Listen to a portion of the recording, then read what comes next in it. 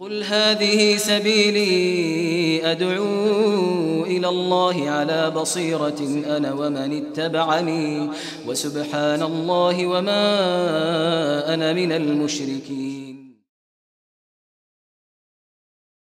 بسم الله الرحمن الرحيم. الحمد لله رب العالمين والصلاة والسلام على أشرف الأنبياء وسيد المرسلين وعلى آله وصحبه أجمعين. All praise belongs to Allah, the Lord of the worlds, and may the peace and blessings of Allah subhanahu wa ta'ala be upon His final messenger Muhammad sallallahu alayhi wa sallam. Assalamu alaikum wa rahmatullahi wa barakatuh. My dear brothers and sisters from Gothenburg and possibly beyond, it is a great privilege and honor for me to be here with you, and I ask Allah subhanahu wa ta'ala to bless us all on this evening and allow us to benefit from one another, insha'Allah ta'ala. Now, Allah subhanahu wa ta'ala chose us to be from the ummah of Muhammad sallallahu alayhi wasallam. And Allah subhanahu wa ta'ala chose this ummah to be the best ummah.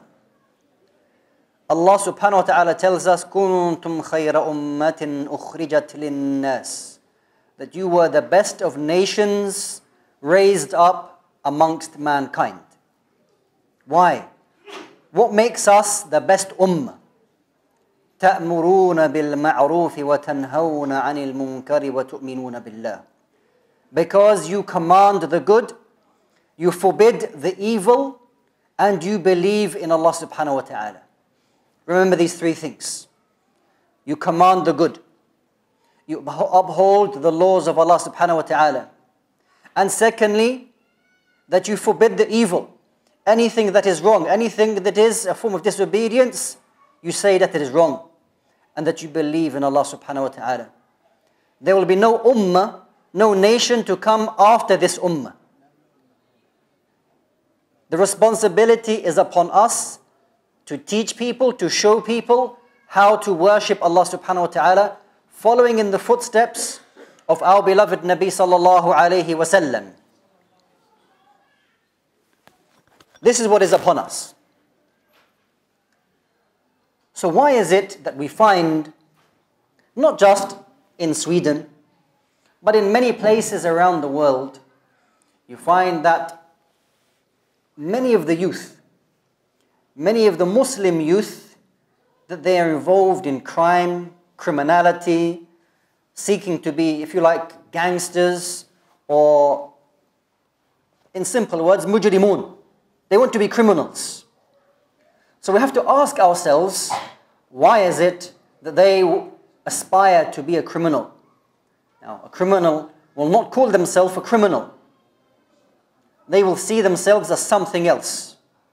But what makes a person want to do essentially a haram? Because to understand this issue, because it is a big problem that we have, that a lot of our youth, our youngsters are somehow attracted to this way of life. Allah subhanahu wa ta'ala has told us that we should be these types of people. However, a Muslim within themselves has tried or decided they want to live a different way, the complete opposite. Allah Jalla wa Ala tells us this is haram, but this person says, I don't care. I want to deal in this. I want to sell this. I want to drink this. What makes a person want to do that? If we break the issue down, it becomes very simple. There are those people who live for this life and live for this life alone. That they will seek a happiness in this life alone. And then there are others who, yes, of course, they will seek happiness in this life, but ultimately they know that the real happiness lies in the next life. Because that will be for eternity, that will be forever. Not just the blink of an eye that we exist in this worldly life. And you can say maybe there's a third category. I mean, you can break it down in different ways. The third category is that the person believes that they can do what they like now, and that they'll face the consequences, and that maybe they believe that they will be okay in the hereafter. So they will commit the haram, and then they will say that I will make tawbah later. Or they don't think about the consequences of their sins. They don't think about the evil that they are doing. So what is it that pushes our youngsters, especially our youngsters, towards criminality, this gangster way of life, and falling into haram? There are a number of different factors. And in fact, this is a research or a topic, if you like, that is beyond our scope on a worldly level, because people, they study, why do youth fall into crime in the first place? Not just Muslims. Why do youth fall into crime? Is it a lack of education? Okay? Is it factors like not finding a job? Is it places where they live in poverty, for example? Do these have an impact on the person wanting to find some way out? Because they believe in their lives, that they haven't achieved, or that they cannot achieve. They're not able to achieve. So therefore, they need to take a shortcut. So people believe that they don't have much of a chance in life. Therefore, they have to take a shortcut. They have to take a shortcut.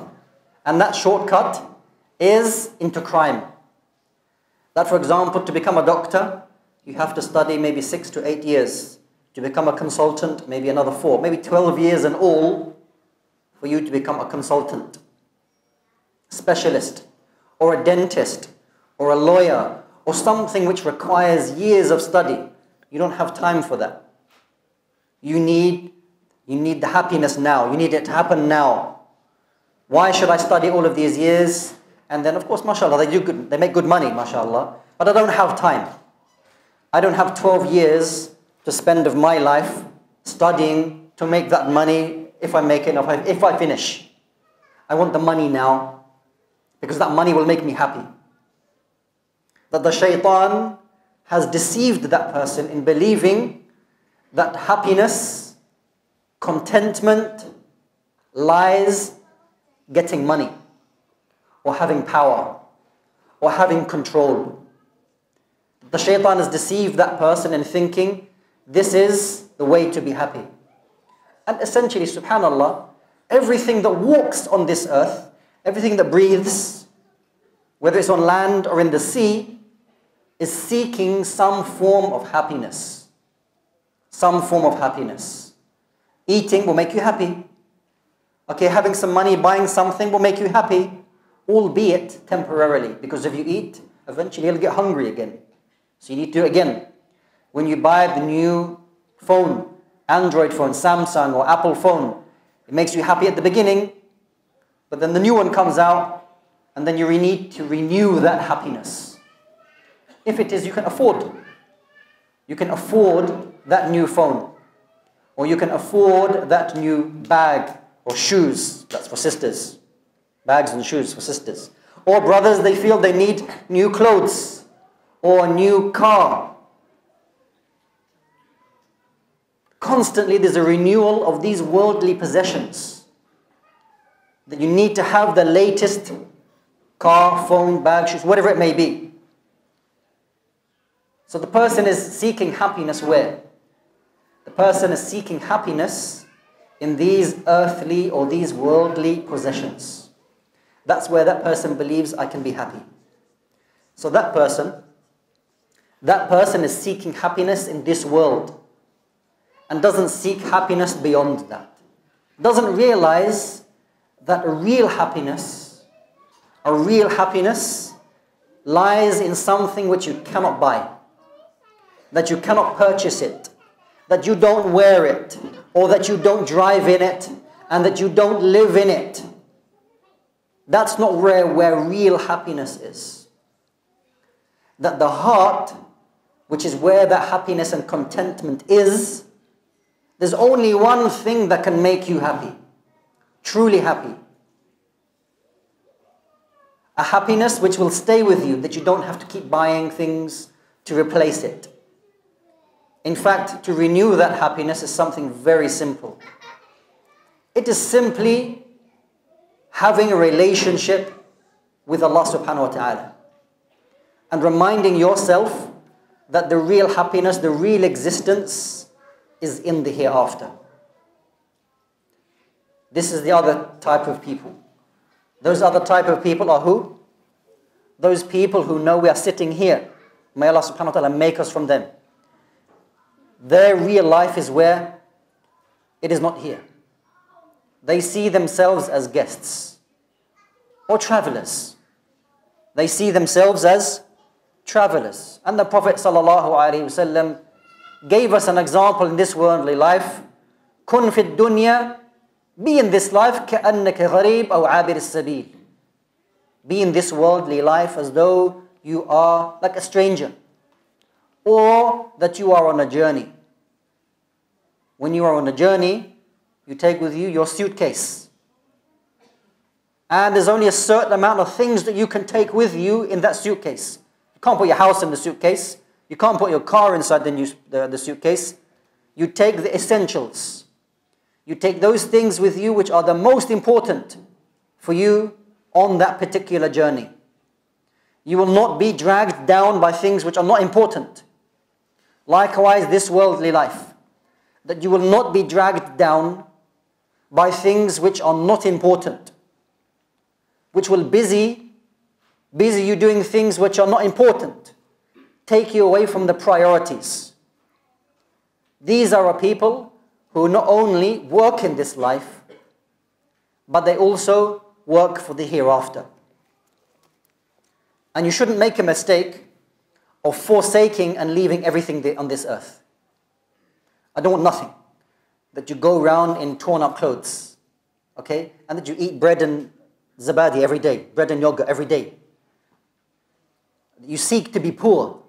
This is not what Islam told us. This is not what the Prophet ﷺ taught us, to be poor. Seek to be poor. No. Because a man, he came to the Prophet ﷺ and saying that one of us, we may get nice clothes. And I would like to wear nice clothes. Is this a form of arrogance? Is this wrong? Inna Allah jameel yuhibbul jamal. That Allah subhanahu wa ta'ala is beautiful and loves beauty. That Allah subhanahu wa ta'ala may give you things as a ni'mah, as a blessing. And when those things come to you, that is when you need to be thankful to Allah subhanahu wa ta'ala. And when you are tested with a calamity, with a loss, something that hurts your heart, this is where you need to be in a state of patience. You need to be patient. And even the Prophet ﷺ, he told us, Ajaban li'amri al-mu'min. How amazing the matter it is for the believer. And only for the believer. This is only for the mu'min. That if he is afflicted with a difficulty, sabr, that he is patient. If he is given something which pleases him or her, then they are grateful. Always the believer is in one of these two. Don't make yourself one of the third, being absent-minded, forgetful. Either be patient or be thankful. And maybe in one day, you need to be patient and thankful 10 times, going between the two. Maybe a moment comes to you, and you think about the blessings that Allah subhanahu wa ta'ala gave to you, and you say, Alhamdulillah, and you show thankful and shukr to Allah subhanahu wa ta'ala. Only then to go home, that something has happened, and then you're patient. And then later on, Alhamdulillah, that problem has been fixed, and then you're grateful once again. This is a person who is working for the akhirah. They don't forsake this life, because you should never forget your nasib, never forget your portion of this worldly life that Allah subhanahu wa ta'ala has given you. Because it is this existence that you have in this worldly life that you will take with you. And you will place in front of yourself, and that you will be questioned about. That Allah subhanahu wa ta'ala will question you about that what you did in this worldly life. So a person who thinks that I'm going to stand on Yawm al-Qiyamah and my argument is that I lived on khubz and zabadi my whole life. I lived on bread and yogurt my whole life. and I didn't care about anything that was given to me, this is not being grateful to Allah subhanahu wa ta'ala. It's not about rejecting the ni'am of Allah subhanahu wa ta'ala. It is about being thankful. This is the person who works in this life with a view to benefiting, more importantly, in the hereafter. This is the kind of mindset that we should be having.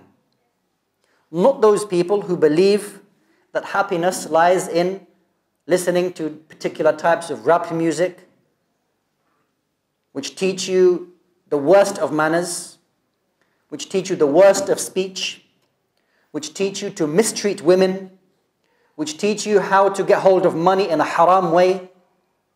And then the person says that this kind of thing doesn't affect me. Listening to this kind of words and music doesn't affect me. Of course it will affect you.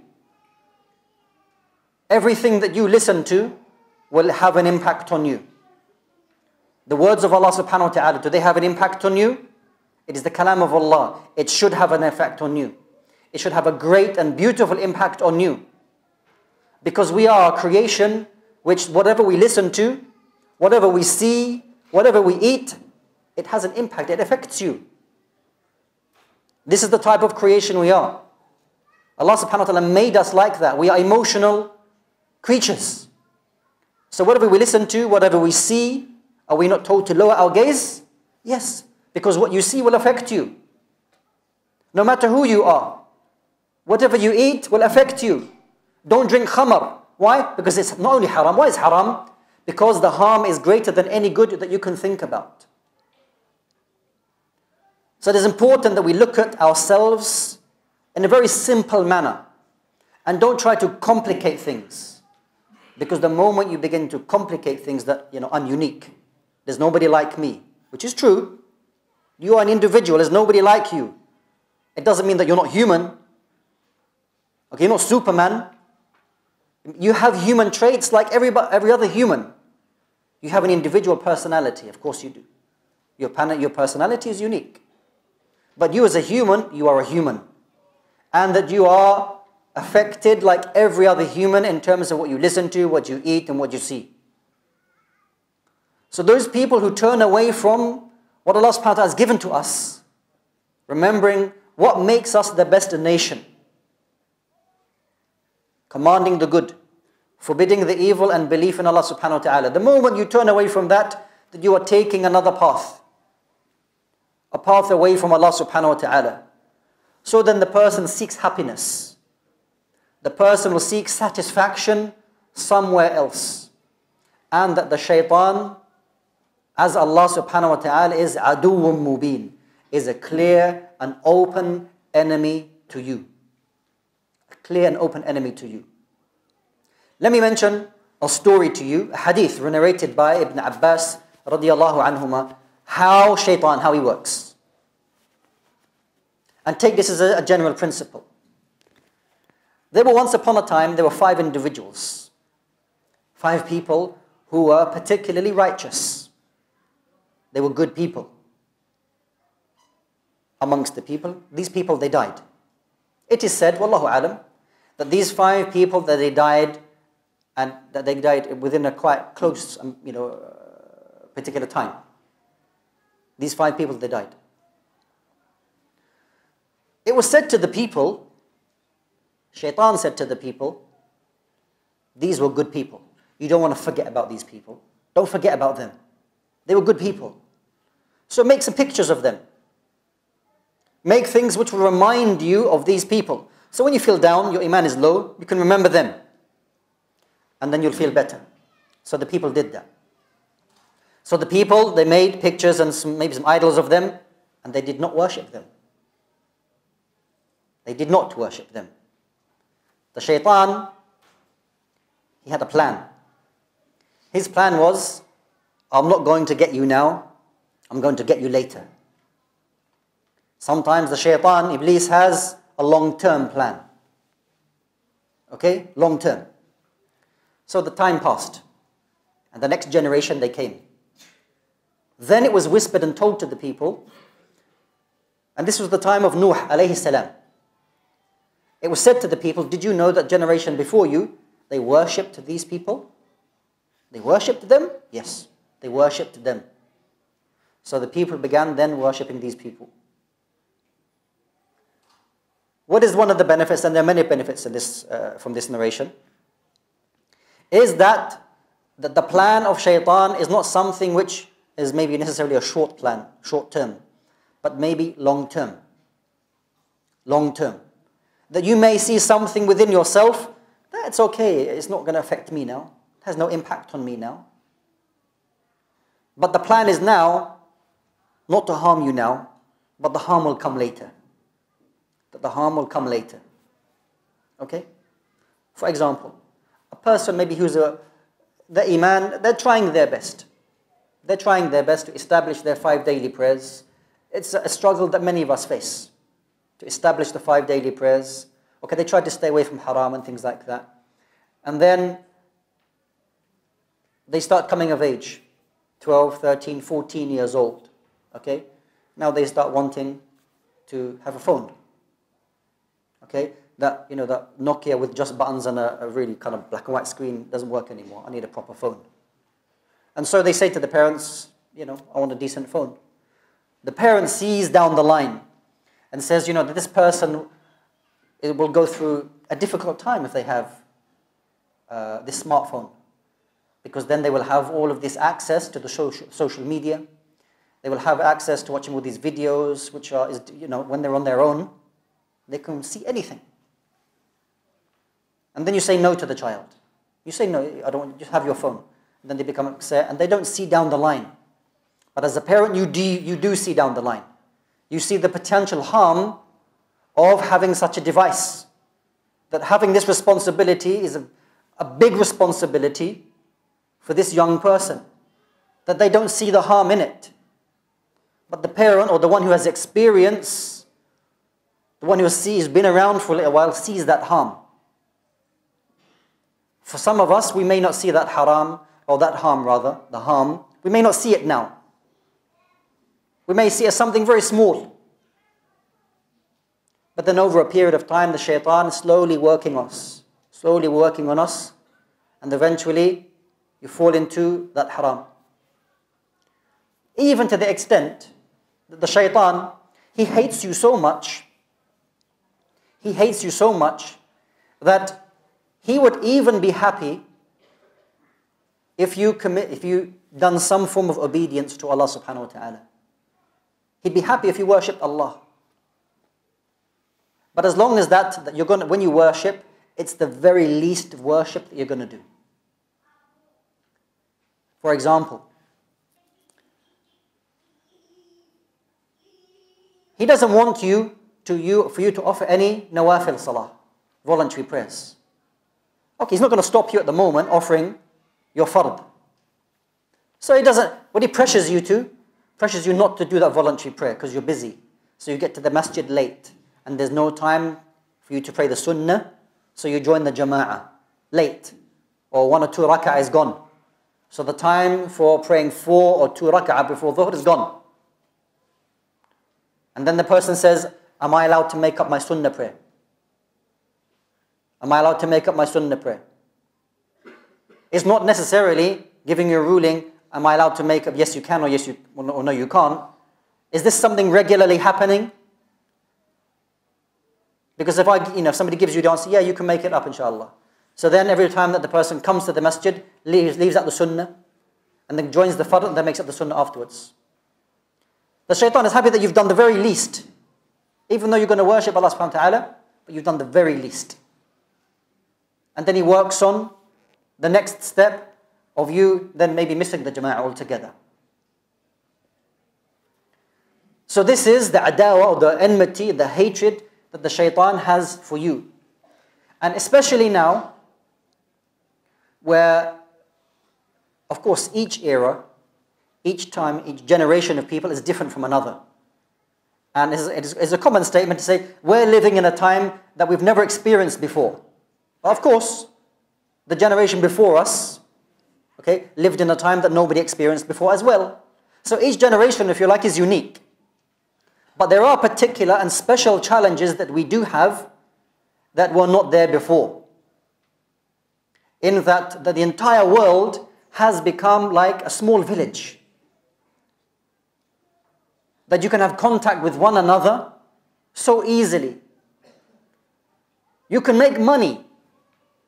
The issue of halal and haram is something else. But you can make money in so many different ways. It's unbelievable. You can be behind a screen and make money. This is how easy things have become.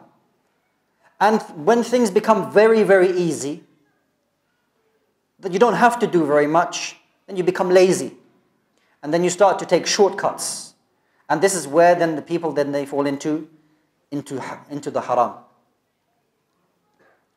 So all that I mentioned at the beginning, or up until now, in that why is it that we find our shabab, our youth, whatever country you go to, there are places like ghettos, where there's poverty, where there's lack of education, the type of housing isn't really maybe what it should be.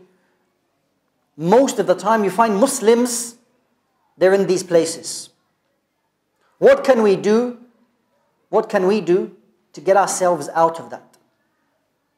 For example, in the UK, that the Muslims represent about 5% of the population.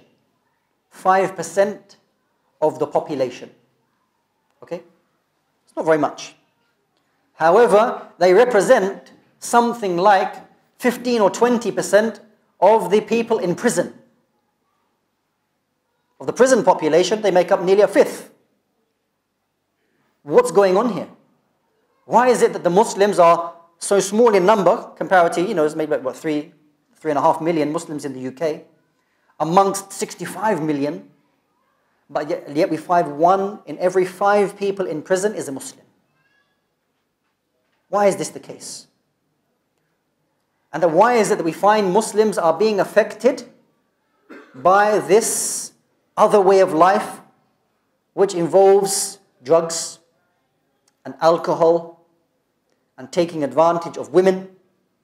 All of these things which are purely in line with a person following their own desires. Allah subhanahu wa ta'ala tells us that it has been made within man to have a desire for, or maybe their lowly selves, if they're not controlled, to go after money, to seek happiness with the other gender in fornication, i'yadhan billah. And by selling and involving them things just to make money, because that's the bottom line, isn't it? Whether it's alcohol or drugs or whatever the case may be, they themselves might not take it, but the bottom line is that they want to have that money so they can then purchase the house or the car or the clothes, whatever the case may be. And again, as I said at the very beginning, what does it go back to? It simply goes back to that person has become like a slave to their own desires, a servant of their own desires, seeking happiness. That the shaitan has deceived them so much that they believe that the happiness lies here. This is what will make me happy. So it is extremely important that children from the ages 6, 7, 8, very young, that we teach them what real happiness is. And what it means to be a Muslim. The people of Mecca tried to attack the Prophet sallallahu alaihi wasallam in many ways. If you like, the media at that particular time. Because we blame the media for many things. It didn't change then. It was the same thing in Mecca. Okay, it didn't have like news channels or newspapers, anything like that. No, they used to spread things by word of mouth. But they were all thinking, what can we say about this individual? The Prophet Muhammad ﷺ. What can they say? We can call him Majnun. We can call him, he's insane, he's crazy. But they know, you know what? He's not. He doesn't behave like a crazy man. Okay, we will call him a poet, a sha'ir. Yeah, but we know that what he says is not poetry. We will call him a kahin, like a fortune teller, one who tells the future. But again, he doesn't do the things that, the kuhan that they do. We'll call him a sahir, a magician. Again, he didn't do things that a magician did. So they tried to attack him. But his integrity, his character was beyond anything that they could say about him. Whatever they said against him, ﷺ, his character, the way he behaved, dissolved anything that they could say. So what did they end up saying? They ended up, let's call him a sahir. Let's just call him a magician. Why? Because he splits families. It was the practice of some of the magicians at that time, okay, that they would separate husband and wife, or father and the son. That the magician would do something, and then they'd place something within somebody to two family members to hate each other. And they said, this is what he's doing. This is what the Prophet Muhammad is doing, is that the son will hate his father, or the father will hate the son. One who accepts Islam, the one who's still upon shirk, will hate him. So they tried to use the very best that they could in calling him a sahir. But yet still that failed. Because his character, who he was, superseded that. Was too much for whatever could they say against him. These are the kind of things that we need to instill in our youth. It is very important having conferences like this. It is very important having regular talks. But there must be a goal. There must be a hadaf. There must be a goal behind it. It is not about ticking a box that we had our yearly conference. It's not about ticking the box that we have a weekly class. It has to have a goal, a purpose. Because if it doesn't have a goal, if it doesn't have a purpose, then you are delivering information to people in a place that it is not needed. It is like you're throwing seeds on concrete. Nothing will grow. You need to know the needs of the people and then deliver the information that they need. The trials and the difficulties that we are going through, these are the issues that we need to speak about. These are the things that we need to tackle. Even issues which is easy for us to say as Muslims, that a Muslim would never do that. And Muslims, we don't have that. Okay? I'll give you an example. You know depression? Depression. The person say, if he's a true Muslim, they can never have depression. If he's a true Muslim or she's a true Muslim, they can never suffer from depression. They dismiss it. They just say you have weak iman. Maybe there are halat, there are situations where people may do have depression and they can't get out of it and they need professional help. As well as spiritual imani, Islamic help. Other issues like there are people who have particular ways of thinking which are the overzealous, the extreme. Maybe we dismiss it. We say it's only one or two people. Maybe it is, but maybe it's more. So what do we do? What are we doing about it? To deal with it, to speak about it, to be honest with ourselves as a community. What do we do? Or do we wait for things to happen and then we'll try to solve it? Other things like child abuse, or domestic violence. These are things which you think, Muslims don't do that. It can affect all communities. Domestic violence is a big problem. What do I mean by domestic violence? More often than not, that you will find that the husband or the father or whoever the dominant male in the house is being violent with the women folk or the youngsters in the house.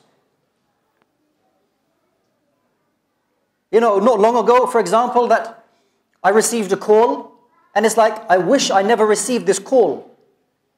I said, Ya Allah, of course this is what Allah subhanahu wa ta'ala wrote for me, but I would have, the call came to me, I had to do my best. But you think to myself, in future, I don't want calls like this because I just don't know what to do. A girl of 14 years old is being beaten at home regularly by her father and by her brother. Alhamdulillah, the problem has been sorted out now. Alhamdulillah. So she has now run away to another house. What do you do? If she goes back, she will be beaten. If now they know, the father and the brother, that she's gone to another house and told other people, she's in trouble again. It's like there's no way out for her. She doesn't know what to do. These are problems within our community that we should not, we should not just try to hide away. These are real issues and problems that some of us, that we are going through. And that as a community, it doesn't mean that everybody has to know everybody's business. No. That's not what I'm saying. That if there is a problem in a particular household, doesn't mean it has to be public news. But there may be ways of resolving that issue. Because if you don't solve these problems within our communities, then you will find that our youth, they will then try to find a way out of that. And the majority of the time, their way out is what? Is then falling into crime.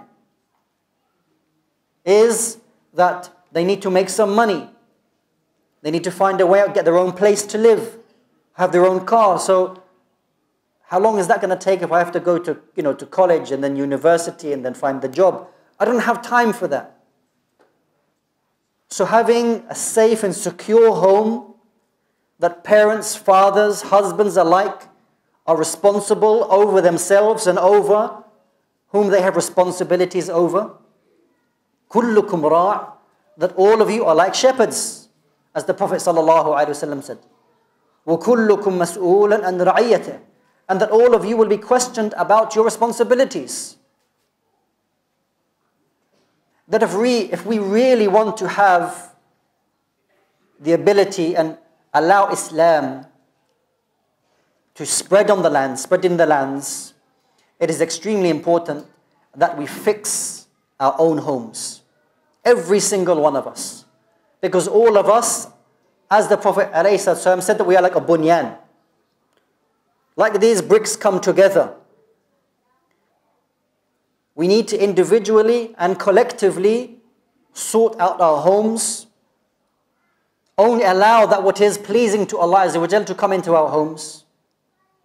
And anything which is displeasing to Allah subhanahu wa ta'ala, keep it outside. You have that choice. It's your home. That's the one place that you can put your key in the door, you can close it, and you have control to some extent of what happens within your home. Outside you don't have any control. Or your control is minuscule. But within your home you have a choice what happens. If then the only place that you have some form of control over, that you're not doing that properly, then that will spiral and then impact everybody. And this is not a problem, if you like, that is not solved in 24 hours. But it is a mentality as Muslims that we need to have. We need to change our mentality as we are Muslims. What do we represent? Muslims doesn't mean that we're Muslims when we come to the Masjid. And then when we step outside, that we become something else. That Islam is only worship, ibadat. That Islam doesn't affect the way that we deal with one another. We don't separate them. As Muslims, we have Islam in how we worship Allah subhanahu wa ta'ala. And we have Islam in how we deal with one another. Islam encompasses all of that. And the moment we start separating that I come to the masjid, I put my topi on, I put my hat on, and I make my salah, and then I go outside and I forget everything, then you've lost. Because that's not what Islam came with. That's not what the Prophet ﷺ taught us. The Prophet ﷺ taught us to be ubad, to be servants of Allah subhanahu wa ta'ala in that time. And also to be servants of Allah subhanahu wa ta'ala when with our families, when at work, when dealing with one another. This is what it means when we say Islam is a way of life that impacts in every aspect of your life, as it should. But if we are just blocking off or choosing Islam to affect certain aspects of our life, and then we're going to make up and do our own thing at other times, maybe we don't think about it like that. Maybe I don't think about that when I'm worshipping Allah subhanahu wa ta'ala, when I'm praying, when I'm fasting. I know I'm supposed to be doing that. But when I'm dealing with people, do I cheat? Do I deceive? Do I steal? Somehow I just, I make excuses for doing that. It's like me believing in part of the revelation and rejecting the other. I'm tailoring my own Islam. This is how Islam can fit into my life. This is how Islam fits in my life. This is how much of Islam I'm willing to accept. I should do it the other way around. This is Islam and I need to fit myself into it. And you do the other way around. This is what Islam wants of me and I need to go into it fully. أُدْخُلُوا فِي السِّلْمِ كَافَةً, completely. You enter yourself into submission to Allah subhanahu wa ta'ala completely, not partially. Because when you do it partially, and you do it bit by bit, you will tailor it to your own desires and your own weaknesses. And if you do that, you will never progress. So when we look at the state of ourselves, it is easy for us to look far away. It is easy for us to look far away. And we can see that house is burning and there's smoke. And subhanAllah, who's putting the fire out? Who's getting the water to put the fire out in that house? And that person isn't turning around and realizing that their own house is on fire as well. They don't realize. Look, that person's house is on fire. What's going on there? That person's got problems. What's going on with him? She keeps doing this. Why is she doing that? What's wrong with her? The person has become alim about everybody else. They know their business about everybody else, but themselves they forget. Their own homes they forget. Their own children they forget. يَا أَيُّهَا الَّذِينَ آمَنُوا قُوا أَنفُسَكُمْ وَأَهْلِكُمْ نَارًا. O you who believes, quite simple. Save yourselves, begin with yourselves. Save yourselves and your family from the hellfire. If we don't do these basics, then inevitably that the person will just seek and do another thing. And then they fall into the haram, they fall into the drugs, they fall into the alcohol, they fall out of education. And then what is the future? What is the future? May Allah subhanahu wa ta'ala correct our situation. May Allah subhanahu wa ta'ala allow us to be true servants of Allah subhanahu wa ta'ala at all times. And may Allah subhanahu wa ta'ala protect us from the plots of shaitan. May Allah subhanahu wa ta'ala give steadfastness to ourselves and our wives and our children and the ummah of the Prophet Muhammad sallallahu alayhi wa sallam. Barakallahu feekum wa sallallahu wa sallam wa barak ala nabiyyina Muhammad wa ala alihi wa sahbihi ajma'in. Wassalamu alaikum.